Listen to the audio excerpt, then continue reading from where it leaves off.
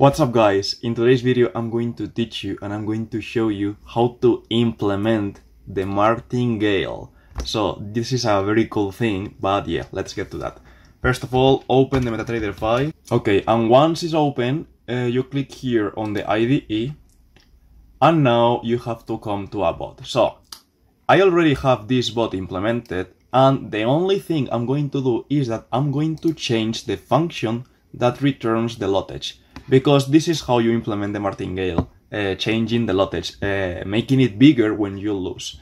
But first of all, how do we recognize when do we lose? We need to get the history of deals. So for that, first of all, we need to use the function history select.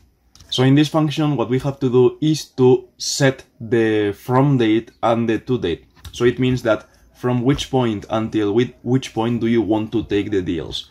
For that, we are going to use the time current function, and here we are going to say that since this is the from date, we are saying that from 12 hours ago.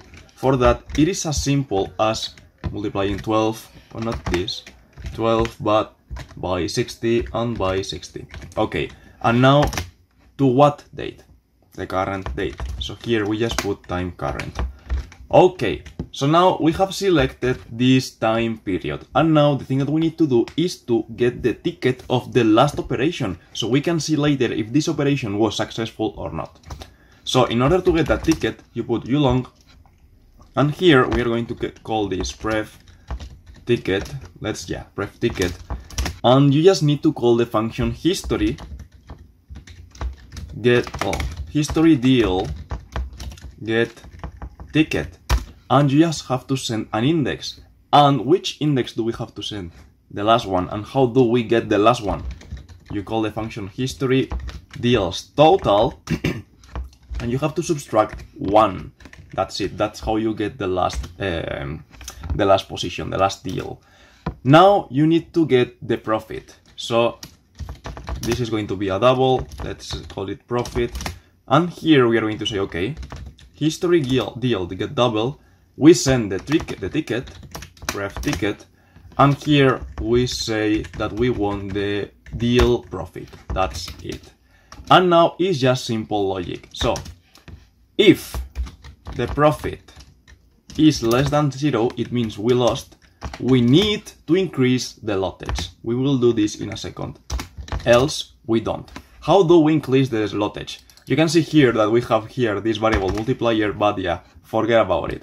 We need to declare a variable multiplier, which is going to be the multiplier of the lotage. So at the beginning, this value is going to be 1, and what we do is that, okay, this is the operation that computes the lotage. So the thing that we have to do is to multiply here this by the current multiplier.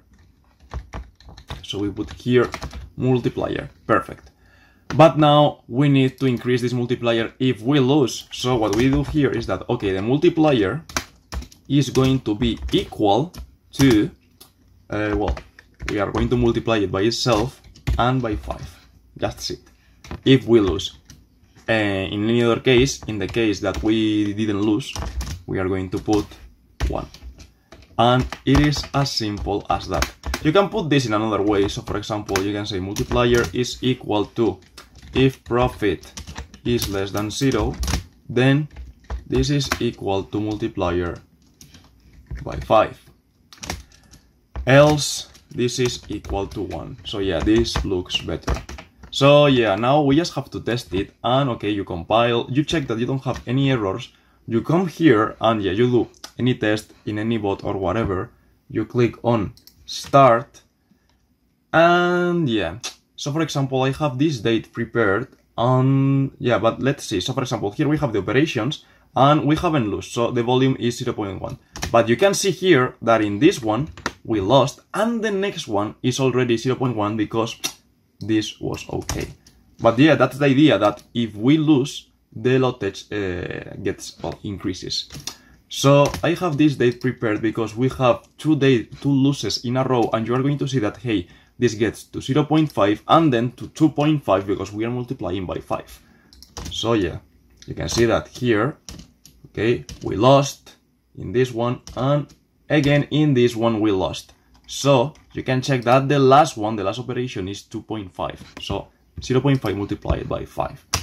So yeah, that's how you actually implement the martingale. You can see that it's very simple. And by the way, I always forget, you have this in my GitHub. I will upload it, but yeah. If you come here to my GitHub, Coba1, you come here to trading bot, then MQL5, and here you have the martingala in Spanish, but it's the martingale. This is the bot, and this is the logic that you have to implement. That's it. So yeah, if you understood the video, give it a like, share, subscribe, and see you in the next one.